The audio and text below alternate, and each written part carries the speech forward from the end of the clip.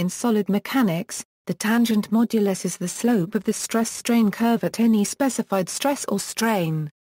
Below the proportional limit, the tangent modulus is equivalent to Young's modulus.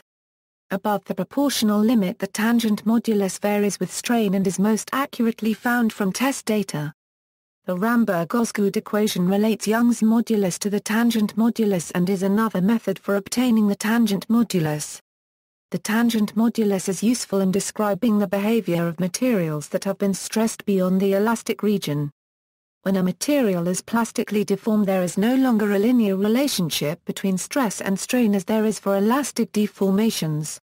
The tangent modulus quantifies the softening of material that generally occurs when it begins to yield. Although the material softens, it is still generally able to sustain more load before ultimate failure.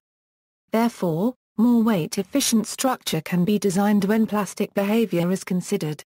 For example, a structural analyst may use the tangent modulus to quantify the buckling failure of columns and flat plates. See also, Young's modulus, elasticity, ASTM. References: ASTM E111-04, Standard Test Methods of Compression Testing of Metallic Materials at Room Temperature, ASTM International.